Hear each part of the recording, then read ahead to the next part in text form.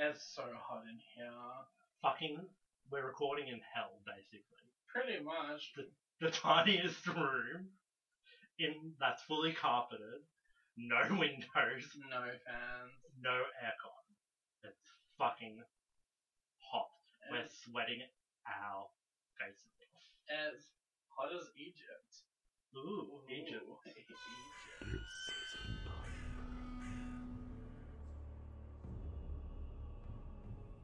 Monsters, myth, murder, occult,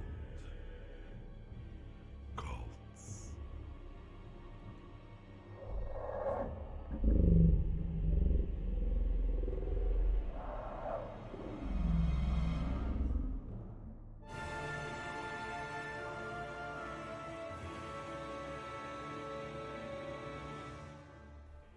Join Connie Baffery and Lucifer as they discuss all things evil, prepared to be dragged to hell.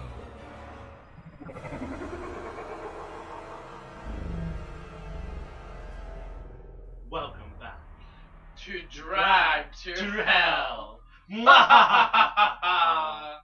Boil along with us in the Egyptian desert.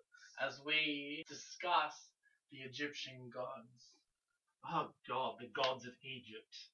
All I know basically is my thing with the Egyptian gods is there was a lot of incest. There was a Like lot most of gods. incest, yes.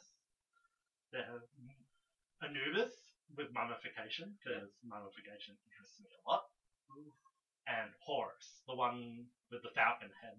Yes. That kind of spoke So- to pharaohs. Today we're only going to talk about a handful of them because there are 2,000 plus Egyptian gods, and it would be impossible for us to sit here and talk about all of them. Well, fuck. So we're going to talk about just a few of the main ones that a lot of people should know.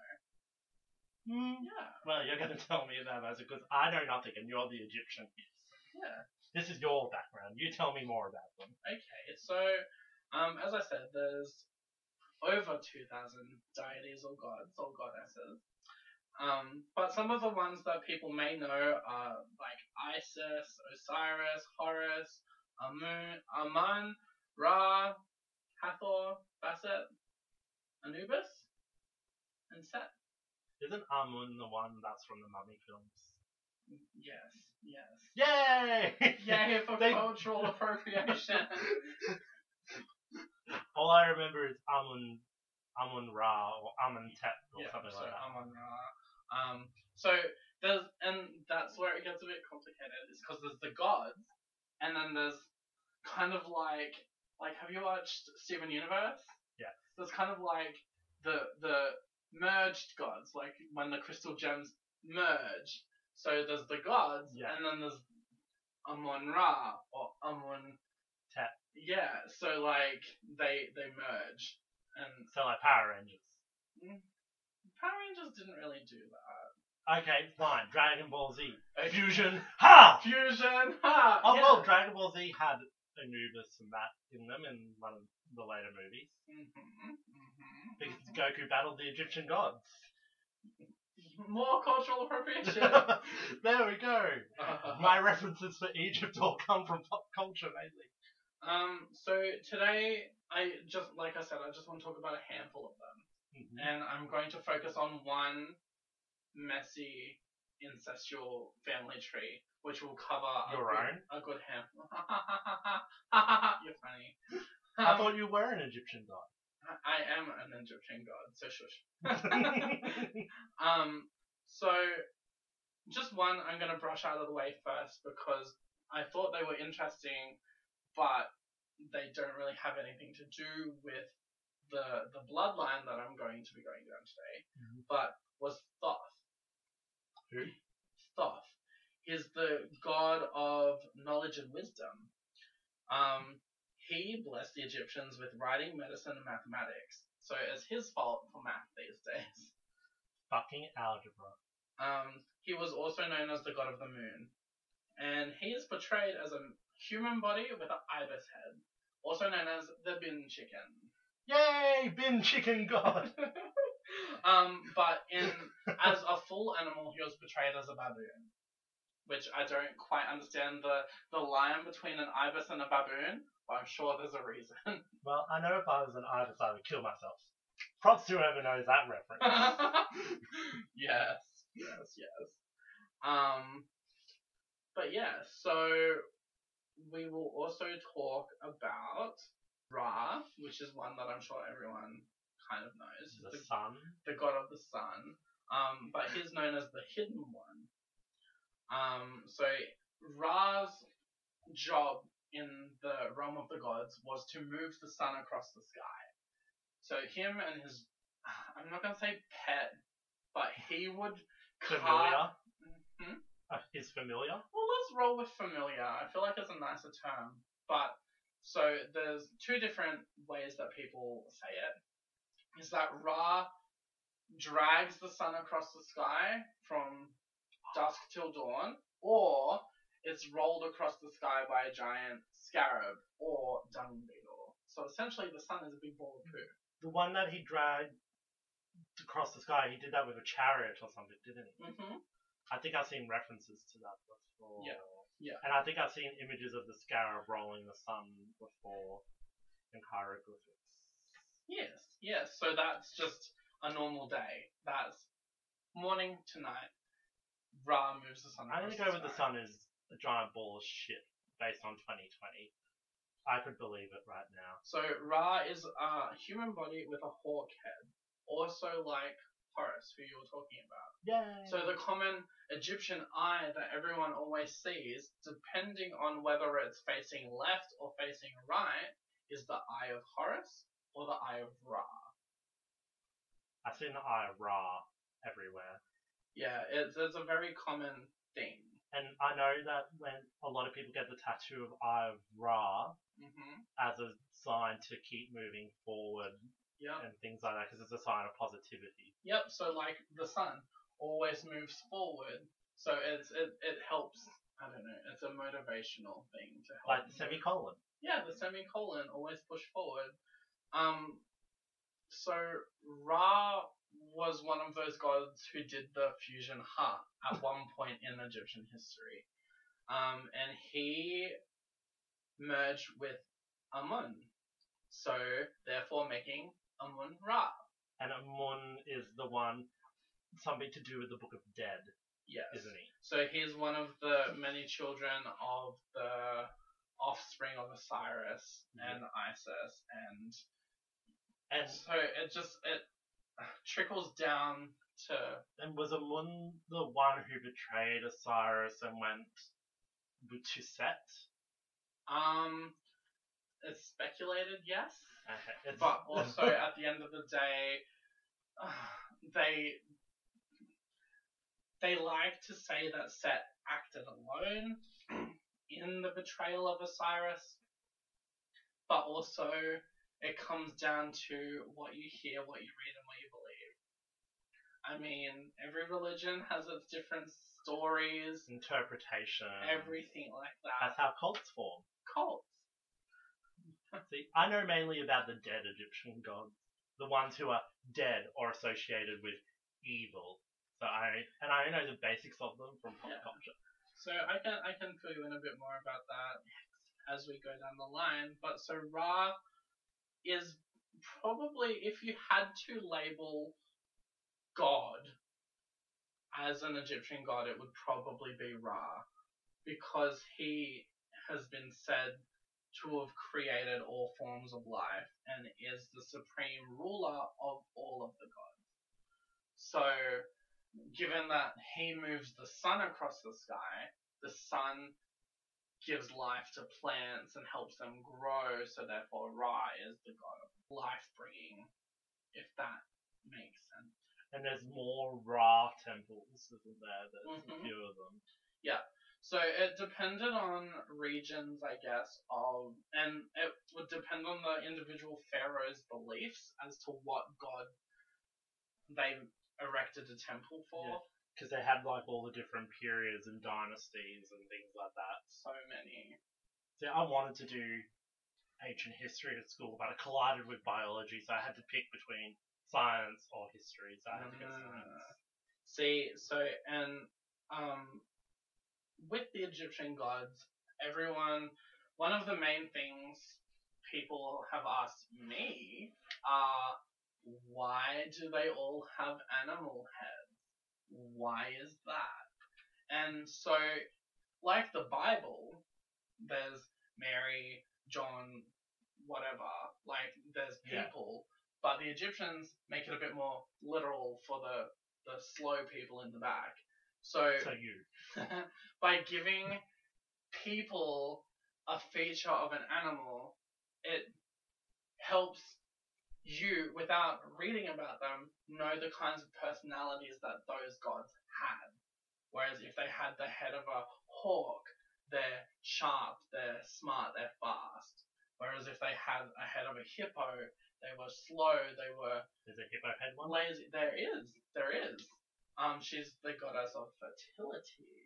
Oh, I think I've seen that before. I know there's a crocodile head one. Yeah, so her name's Tarawet. She's a hippo-headed deity who presided over fertility and childbirth. So she was... I've seen that one, the Temple of Birthing. Yeah. Seen that referenced in a video game. I don't know which one though. Probably Tomb Raider. Seems like a Tomb Raider kind of thing. Yeah, Tomb Raider does delve a lot into the Egyptian stuff. Yeah. But also a lot of games and common shows are just like, oh, this is a scary Egyptian thing.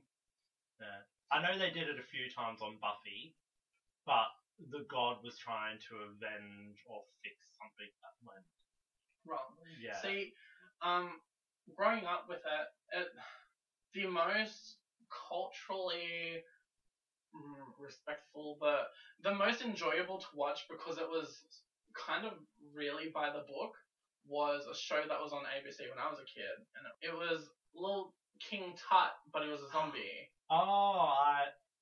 Yes. Tuttenstein. Yes, I think I've seen the intro to that. All the gods that they do put in the show look and act exactly how I would envision from what I've read. I thought it was funny. See, a lot of my stuff about Egyptian gods came from Stargate, because they use it a lot, and I think that's what stand a little bit in my interest, like that ancient aliens kind of thing, because we all know the ancient alien theories, and Egypt are all crazy hair aliens. So they'll put animal features on a person to give them that. Like, you know about Anubis.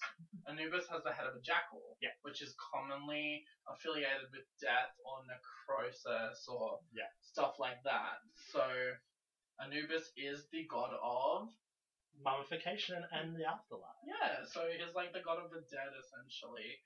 And that's kind of why I love Egyptian mythology as well, is because there is a god for everything. Yeah. There's not one god that does everything. There's a god for knowledge. There's a god for the dead. There's a god for life. There's a god for birth. There's a god for wiping your ass. There's a god for everything. Like how I love the Egyptian gods. The Greek gods for the same reason. Yeah. So Ra is the head god, basically. Essentially. So Ra is God. Because the sun rules over everything. Yeah, the sun touches everything and brings life to everything the light touches. Don't go to that shady place. That's Australia.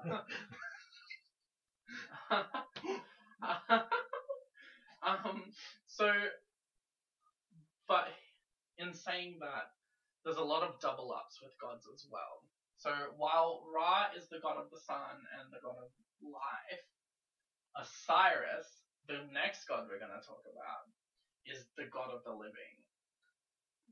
So the king of the living, sorry.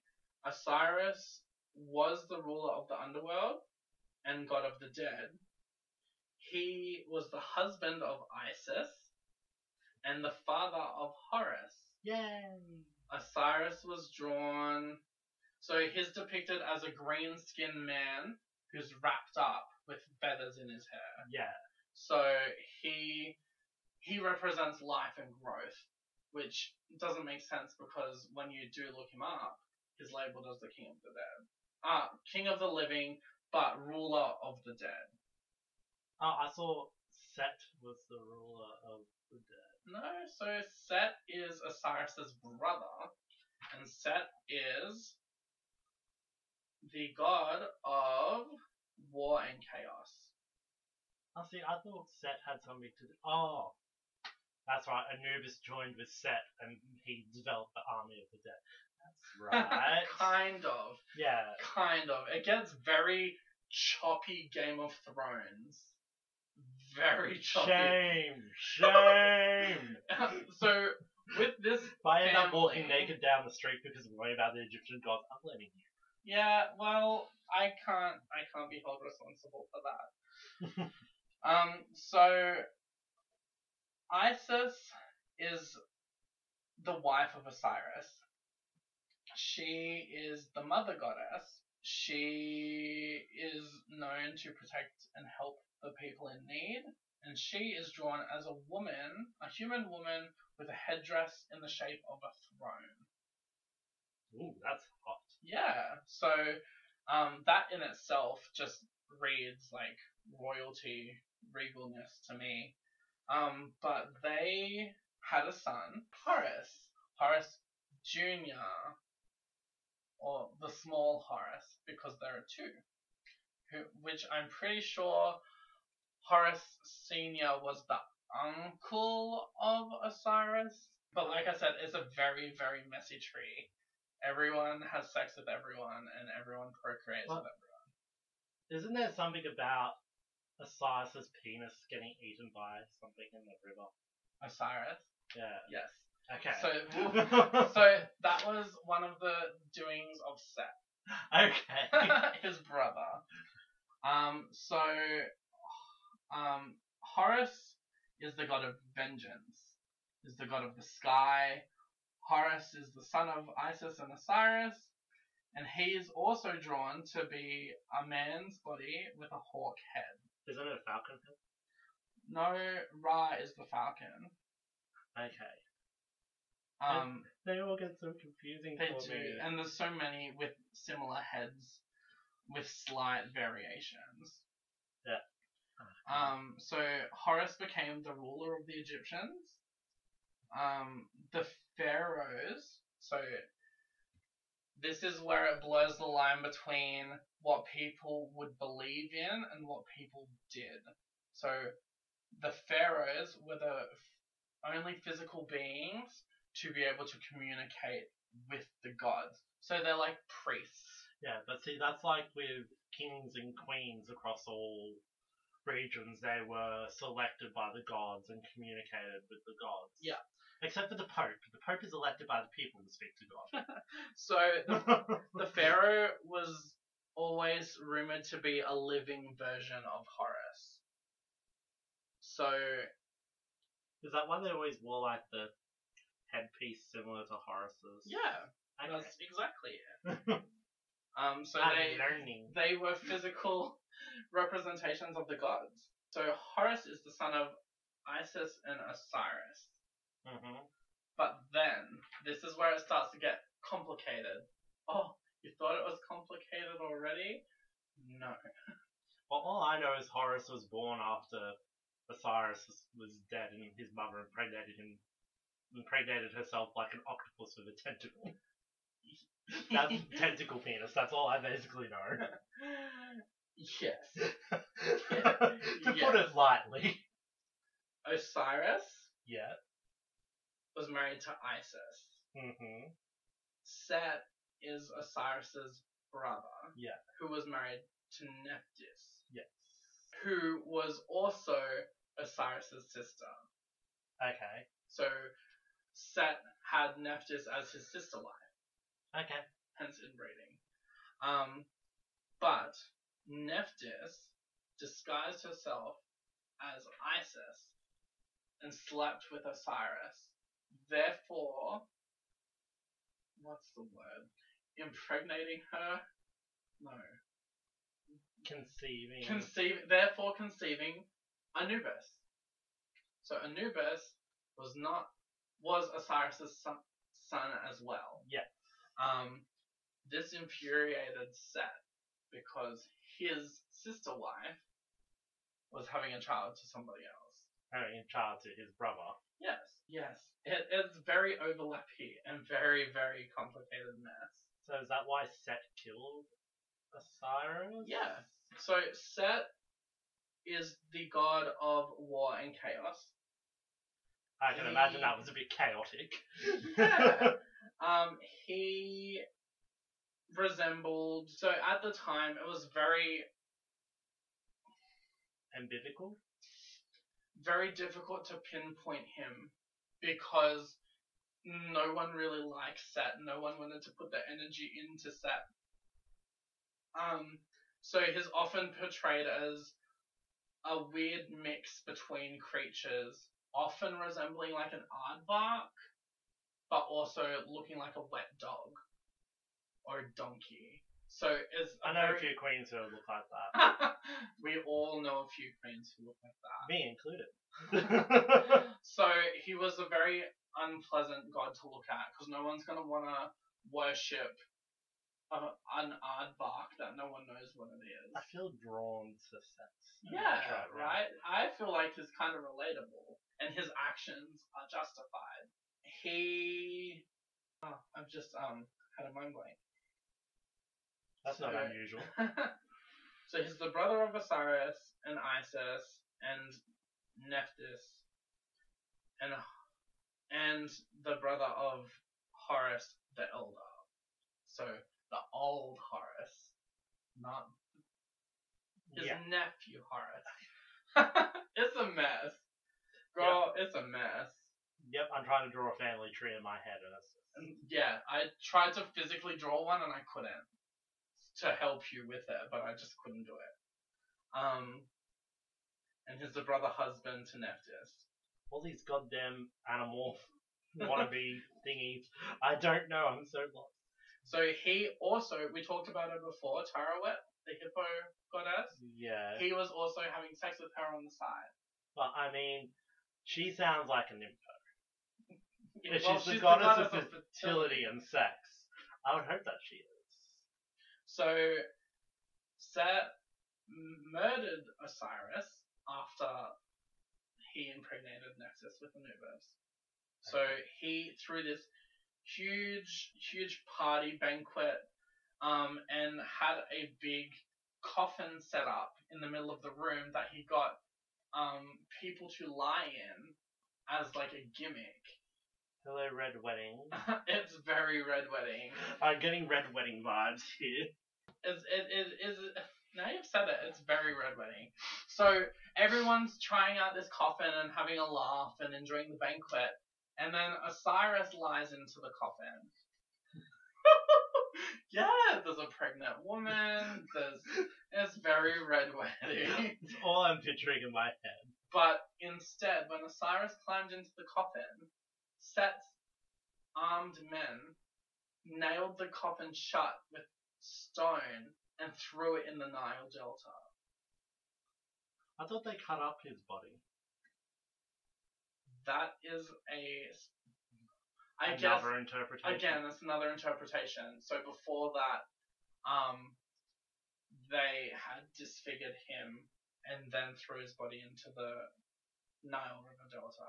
So it comes down to which story you read. Because the one I know is Horus was born to Isis after the death by her, like, making a zombie Osiris, but couldn't find the penis, so they made a magic penis that she inserted to make. That comes after he was thrown in the river.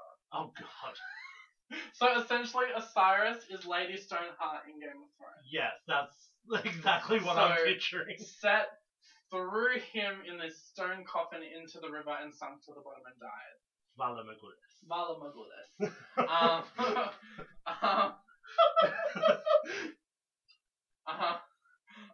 Yes. And so after that is when Isis somehow got his corpse out of the river and created Horus. Probably help with the hippo woman, because hippo, Nile, The Yeah. crocodile one probably went hunting for the penis that got eaten by some. Probably have a little crab like the crabs out of Finding Nemo. Mine. No, that's the seagull that go mine. Seagulls. They're fighting over the shit out Yeah. of the sewer pipe. Yeah. The crab probably ate the penis. Probably. So that's where Horace falls into the timeline. So, like I said, it's a big loop. It doesn't make much sense. That's making a bit. A bit. But But so everyone was shocked by this, but also didn't do anything. So Scar just killed Mufasa and no one did anything. I mean, you'll never go hungry again. Yeah. But Nephthys gives birth to the son, and therefore Anubis is born. Yay. And like you said before, Anubis followed Set and became the god of the underworld and the god of death and the god of mummification because he didn't know what happened before his birth. So is that why the four main canopic jars are Anubis, Horus, Osiris, and Isis? Yes. Ah. Yeah. Because I know that the genitals, like the uterus, the testicles, and all that would go in the Isis. Yes. jar. Yes. Because to do with the penis. Birth, That's why I she knew was that the bit. mother god. Yeah. Yep. So that's exactly it. Look, you Ah. know stuff. I know about mummification. Yes. Anubis was born, and I'm not gonna say served, but also kind of sided with Set because he didn't know the history. Okay. Yeah. But wasn't there another child that they had that they drowned in the river? There's a lot of children who drown in the river in Egyptian mythology. Yeah, look, I just know Jesus was apparently floated down that river, Yeah. but didn't drown like an Egyptian god baby. So Set being the god of war and chaos, then kind of employed Anubis to be the god of death, the guide of death, and lead the dead through the underworld. Oh. And he is also known as the guardian of the scales, instead of saying mummification. So Anubis' job, other than mummifying and preparing the body, would be weighing a person's heart and soul to see if they're worthy to cross the underworld. Because I know there was a fairy person. Yes. Like in Greek gods, they have a fairy person as well. Started with I or something like that. So it was kind of Anubis' job also, but in saying that, Anubis had a lot of assistants, Like little demony. little demony things doing Little that minions. with him. Banana. So once a life was put on the scales, a heart and a soul, to see if it was worthy enough to go or to cross the underworld. Yeah, because the heart always went in the Anubis comic jar. Yes. And something that I find really interesting is that a lot of people affiliate Anubis with evil. Yes, but It's not it's evil. because people inherently think anything dead is evil. Yeah. Like, you know me, I have this thing that I think dead and the deaf should be respected more than live. Yeah. Like, the dead is always seen as something morbid and horrible and something that we should fear and be upset by, when I feel it should be the complete opposite. We should embrace death for what it is, because everything has its cycle, and we must appreciate that and respect the dead, because we shouldn't speak ill of the dead, we shouldn't talk ill of the dead. Yeah. But no, Anubis was not evil. I guess if you wanted to label someone as evil, it would be Set. But also, everyone is the villain in someone's story. Yeah. So, and that's the thing, and it comes down to any religion. So in Christianity, Satan is the bad guy. To me, Satan wasn't a bad guy, because Satan fought for equality. He did, and he gave people choices. Yeah. That choice would determine whether it was a good or a bad choice. Yeah. He didn't do it. But yeah, so it's the same with Anubis. Yeah. Because he is a face for it. And he guarded the Book of the Dead that had all the names of the dead. Yeah. In it. Exactly. So he was the Secretary of Death. Yay! But he was That not would be my job. He was not evil. No. While we are on the topic of Anubis, do you want to talk us through some fun mummification? Okay. So for people who don't know, I originally started a forensic and anthropology degree at uni, but left it because I couldn't do 4 hours travel every day to go to university to do it. So we learned about like mummification process. Well, that mummification is basically the true definition of mummification is the drying out and desiccation of a corpse over a period of time in a ritualistic way. Because people could be mummified in, like, you can find people in drywall that have been mummified. You can find bodies that have been in the desert that have been sandblasted or dried in the desert. And then you've got Egyptian mummification, which is there's various types of that where you would have like the pharaohs got like the full on priests wearing the Anubis heads, filling the body with myrrh, removing part of the brain through the nose and things like that.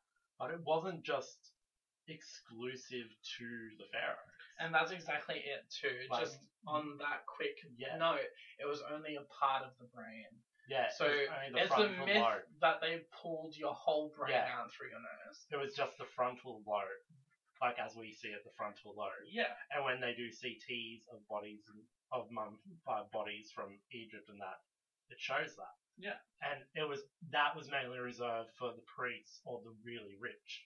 Like the poor would just have their like thoracic cavity emptied of the lungs, the heart, and then they'd be stuffed with. The poor got sawdust and sand if they were lucky. Then you'd have ones who would have like myrrh, frankincense, like herbs and that. And it wasn't that they were purity things, it's just they were making pot puree to go in the body to try and help mask the sense of like decay, because even though you're drying out the body over the period of time in the special mummification rooms, there's a name for them and it's escaping me right now, where they would do it was a very dry, humidulous environment so that the bodies would dry out. And it was a bit of a process. It wasn't just like you see in the movies 1 or 2 days. Yeah, no. It was like over a couple of weeks to months, depending. Yes, it took weeks. Like mummification is a very long, complicated process. And with like the pharaohs, when they would wrap the bodies, they would put tokens and things like and that wrapped in the bandages, and then the bandages would have spells and ritual words and that written on them to help guide them and help the gods make the right decision. Like it was very complicated and ritualistic process. And they would rub the body in salts and oils to help like the desiccation process. So like when you put a jacket potato in the oven, you wash it, you dry it, you rub it in oil, cover it in salt, and you put it in the oven to dry out the skin and cook the inside. And like, because they removed all the internal viscera, like the heat traveling through the body and that would help desiccate it from the inside out. Yeah. Fun fact, a desiccated human body can be, so say it's a finger or something like that of the dead that's being desiccated, you can hydrate it using chemicals similar to fabric softeners, hydrate it for, it doesn't last long, but enough to get a fingerprint off the dead body. Wow, that's cool. So you're saying they put tokens in the bodies? Yeah. So such as unks, which is a very overused symbol from Egypt that people are like, oh, that's an Egyptian thing. It was created in Africa. Yeah. But Egypt is in Africa. It is, but it came from other people. Yeah. It's been used everywhere. Yeah. So do you know what the Ankh represents? So from what I know, it's meant to like life and fertility. Yeah, so the Ankh is also known as like the key of life. Yeah. So which is why they would put it on a body, so you had a key to get into the underworld, or to the key of the Nile to go down the river of life. And then it also depended on the dynasty, the different heads, like on the canopic jars and what parts they put in there. So I know with some of the later ones, they didn't put the heart.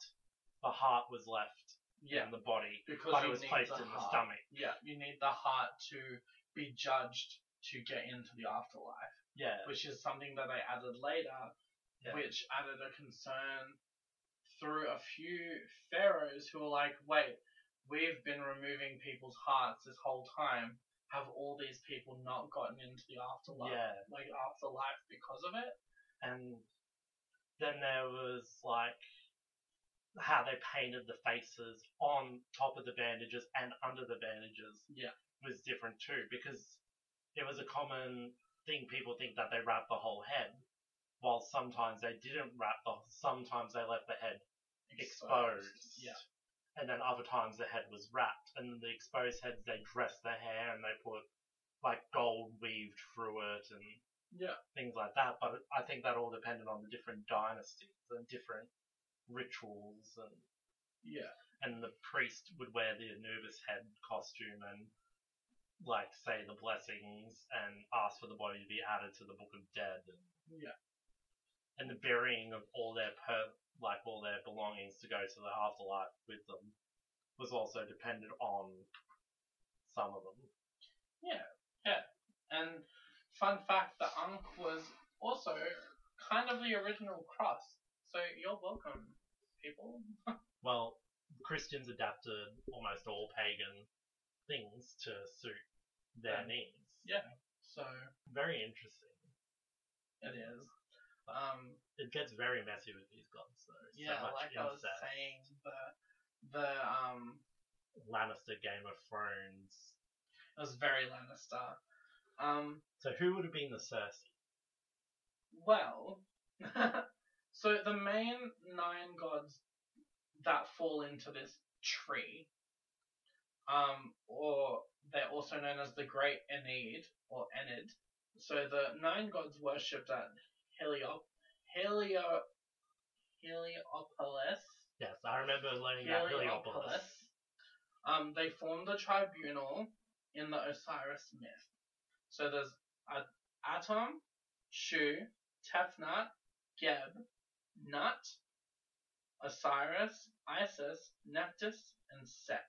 All these gods decided whether Set or Horus Senior would rule in the story, and that set into play the contendings of the birth of Horus, the murder of Osiris, and stuff like that. So essentially, it was who was king, and like I said, Scar. The victor writes history. Yeah, Scar and Mufasa.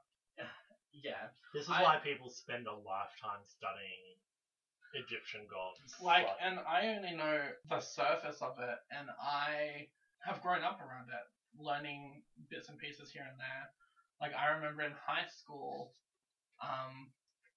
when it came up to Egyptian history, my teacher, in a very passive-aggressive way, said something and goes, "But you would know all about that, wouldn't you, Luca?"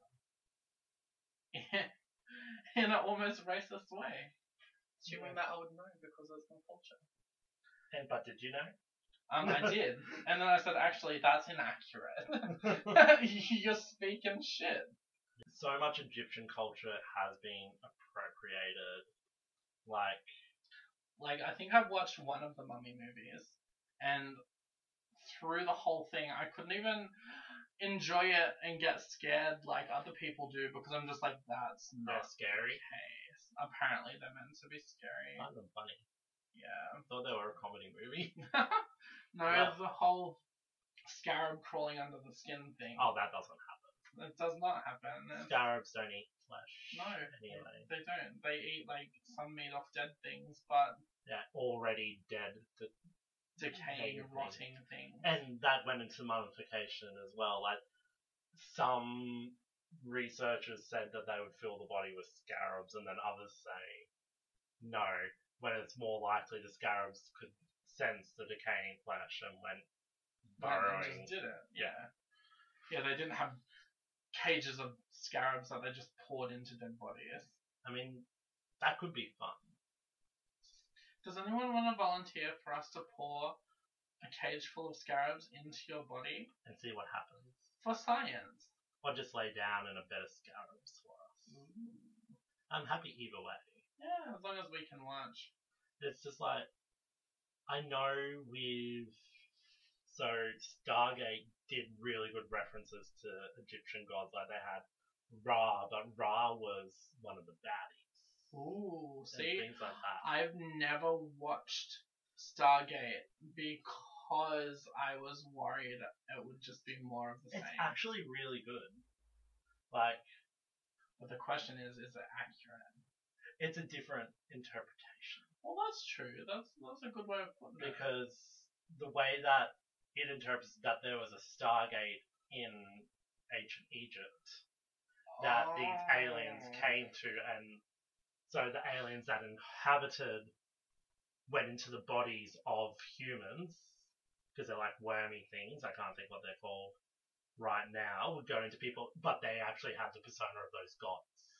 Oh, It's very interesting. I might have to look into it. It's on, I think it's on Stargate. It's really good.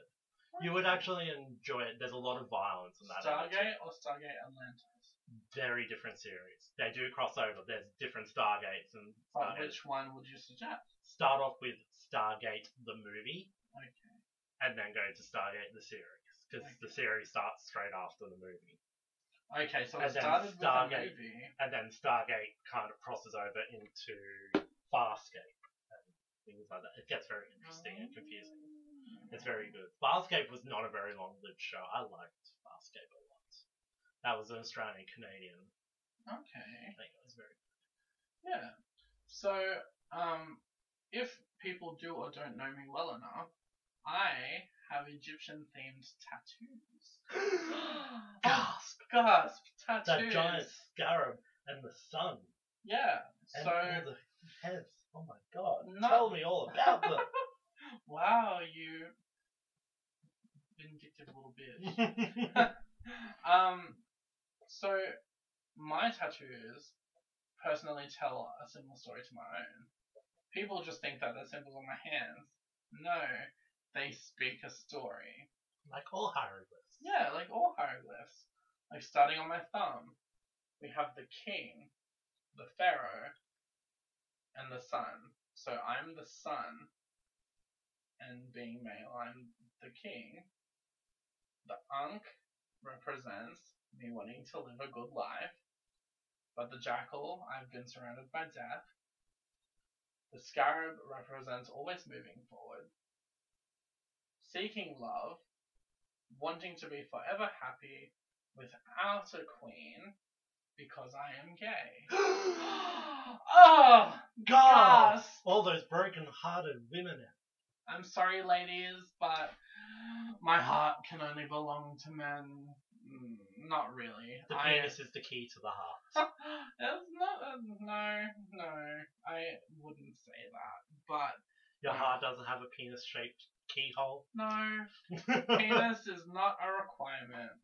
And I also have the Eye of Ra on my wrist. Everyone always says, "Is that the Eye of Horus?" No. Like I covered earlier, they're different. They mean different things. But yeah, and then on the top of my hand, I have a big scarab with the wings out, pushing the sun, which is eventually Pushing shit uphill. Because you're shit. It's true. It's very true. But on my thumb, I have a small sun. Then on my wrist, I have a slightly bigger sun. The sun's going to get bigger as it goes up my arm to represent my growth as a human and becoming better and blah, blah, blah. Moral of the story, scarab pushes the sun across the sky. So what about the Nefertiti on the other hand? Isn't there a Nefertiti No? on your thumb? No? Or am I thinking of someone else? That's the sigil of Lucifer, babe. No. I thought you had a Nefertiti somewhere. I might be thinking of someone else. No. No? Thinking of someone else. No, that has one. You have another friend with Egyptian tattoos? That's the one. Cultural appropriation. Homophobic. Nefertiti is homophobic. Well, not really, no. I thought Nefertiti was kind of like Cleopatra. They were the beauties.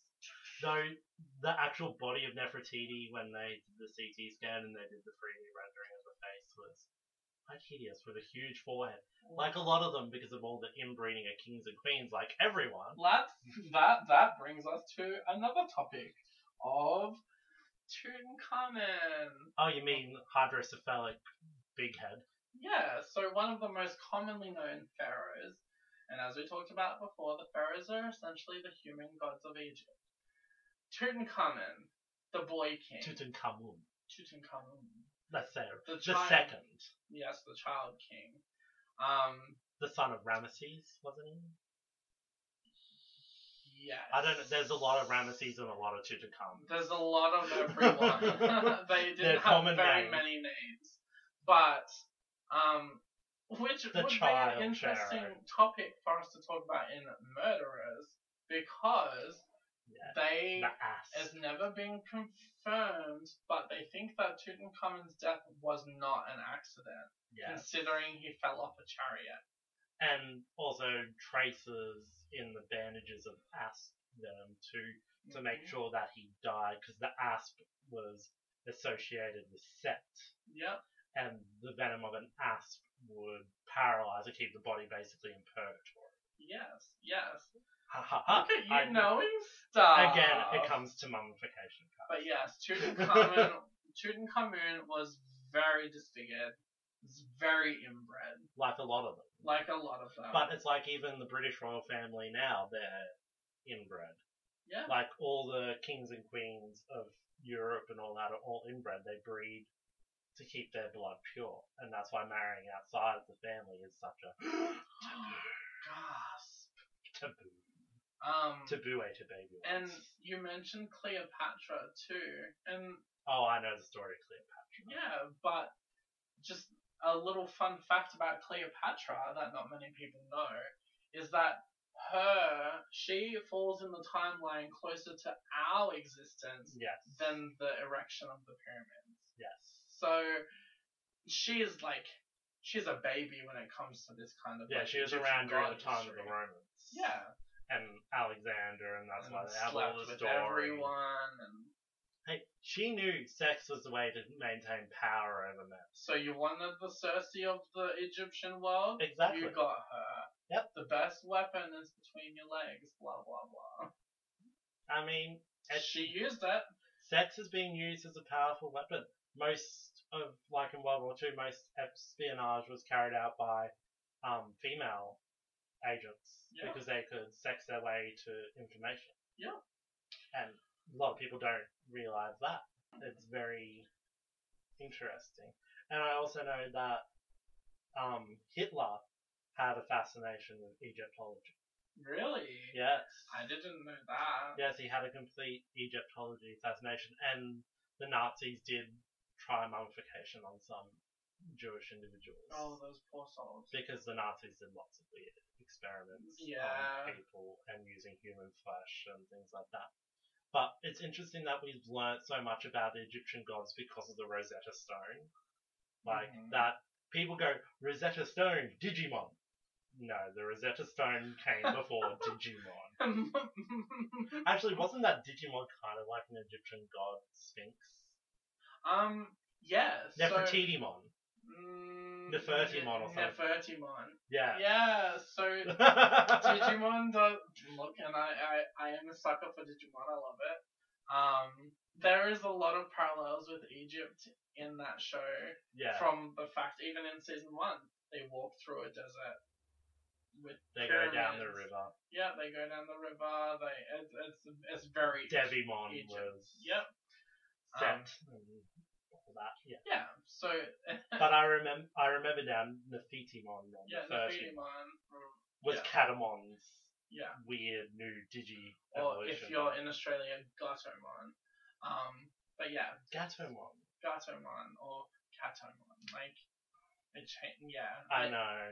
It's just, it doesn't make much sense. But the Rosetta Stone, to get back on topic, is a tablet that's found that had Hebrew, Egyptian, and Latin, and Greek on it.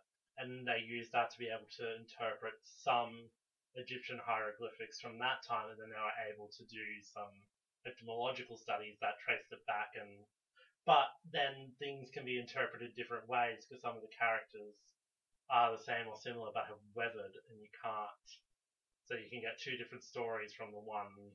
And that is a very common case with Egyptian mythology as well, because as I said, there's a lot of there's two Horuses, there's two Isises, there's a lot of double ups. Whereas it's like, okay, my name is Lucy, and if someone in 10 years' time said Lucy got her degree in law enforcement, and if someone said Lucy got her degree in art studies, it's like, okay, but what one did Lucy actually do? Neither. We know that I don't do degrees of anything. Except for diplomas of mental health and things like that. Stuff like that. But I would never do law enforcement or art degrees. So interestingly enough, when I started my degree in forensic anthropology, it was under a Bachelor of Arts and Archaeological Sciences with a major in anthropology with a sub-minor in forensics. Wow. So it was that's why I had to be on campus almost every single day because nothing would line up, but it's a special one that Australian National University is the only university in Australia that does forensic anthropology. Because there's different branches of anthropology. Yeah. And I would go back to it, but again, I'd have to travel to Canberra every single day, and that's 4.5 hours round travelling from here. No thanks. And I'm not doing that every single day. So, do you have any other questions about the gods?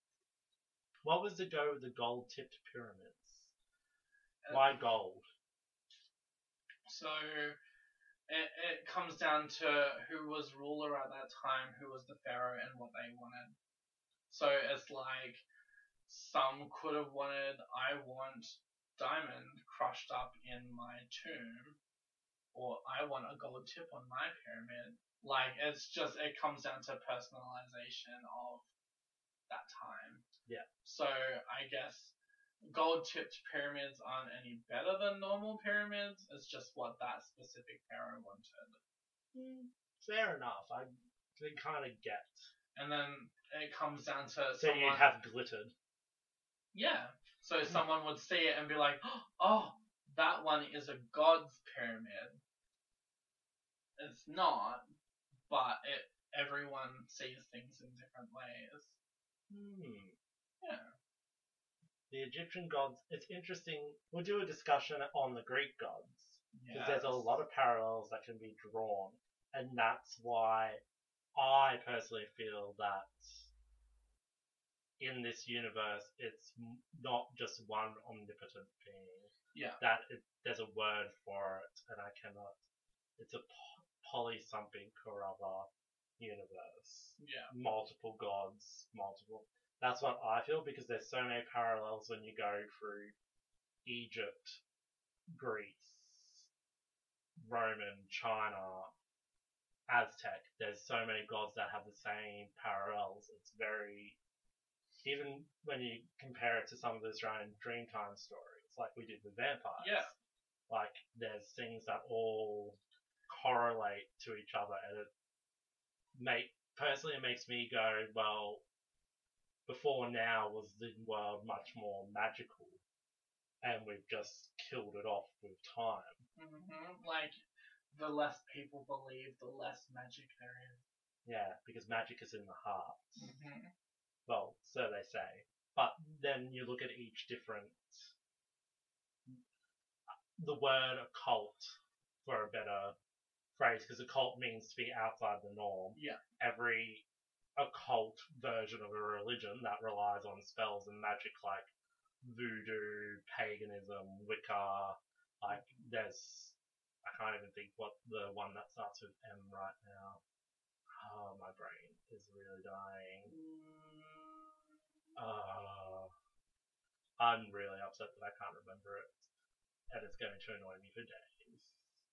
When Connie remembers, we'll post it up in big bold letters on our Instagram. Yeah, like they all say that magic has to come from within, and the different ways that you do things is dependent on which god has its focus on that, and hence why they all, like voodooism, when we talk about that, like you'll see that they use a lot of Christian saints and that more than what people think voodoo, oh, cut the head off a chicken, that's all it is, when their spells and curses and that are based on a prayer.